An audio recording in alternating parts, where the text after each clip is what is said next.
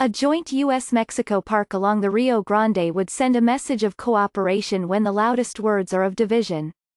Nearly 75 years ago, an American president was eyeing a grand project along our southern border, not to divide the United States and Mexico but to bring the two nations together.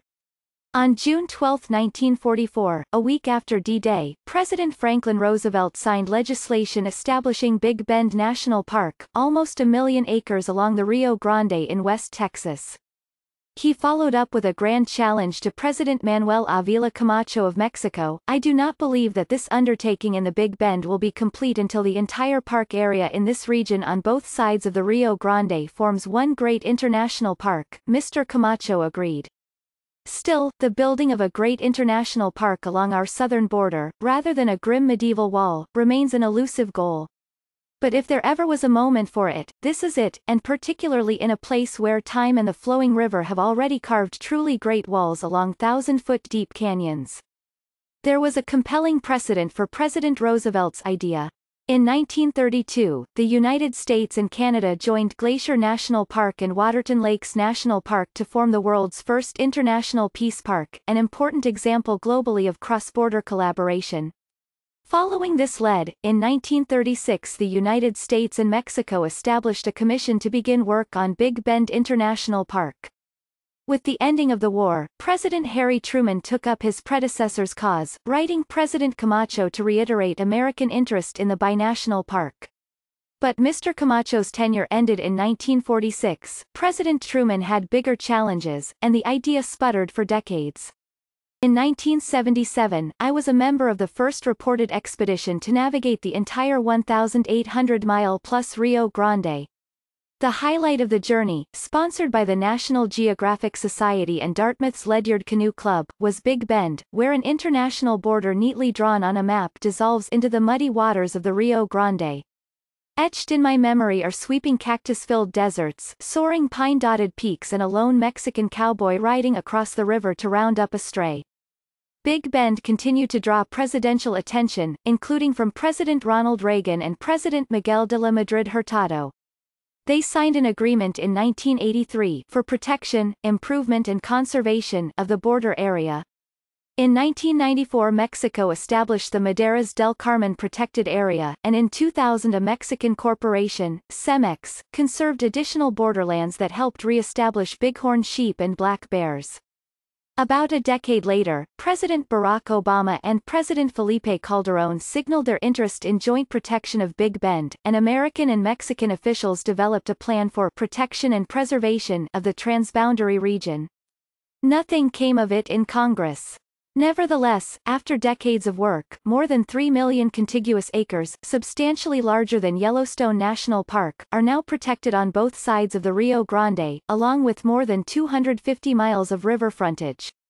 With the 2016 election, the chant to "build that wall" seemed to drown everything else.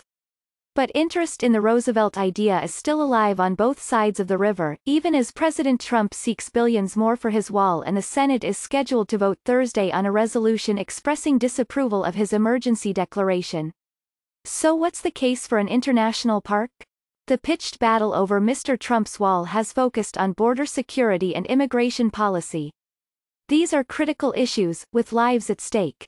But in the midst of this heated dispute, what if we could actually strengthen day-to-day relationships among people living on both sides of the border, without seizing any private land, and also enhance security in the process?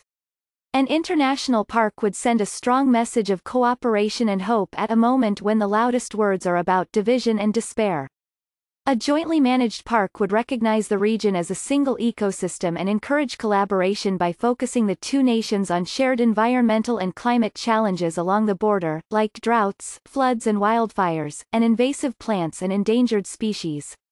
Joint efforts at habitat restoration and water conservation would increase river flows, discourage illegal crossings and support agriculture.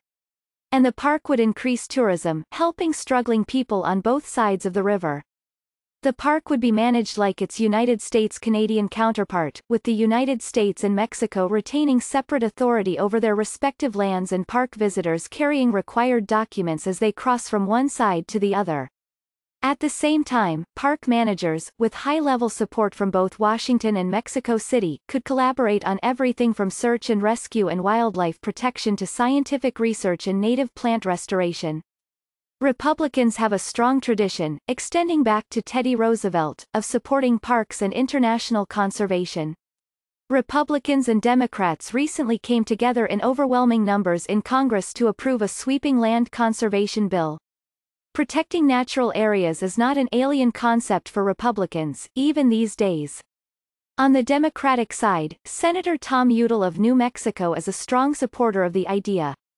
His father, Stuart, was instrumental in enacting the Wild and Scenic Rivers Act as head of the Interior Department in the Kennedy and Johnson administrations. That law protects 196 miles of the Rio Grande in Texas and 68 miles in New Mexico. Across the river, President Andrés Manuel López Obrador sees Mr. Trump's wall as an attempt to strong-arm and humiliate Mexico. But he also understands that Mexico and the U.S. are bound not only because of the common border, but by a shared culture and history. A great international park that connects rather than divides our two nations would honor that relationship and stimulate important collaboration at a perilous time. Franklin Roosevelt would be pleased. Dan W. Riker, a Stanford lecturer and research fellow and board member of the conservation group American Rivers, was an assistant secretary of energy in the Clinton administration and director of climate and energy initiatives at Google.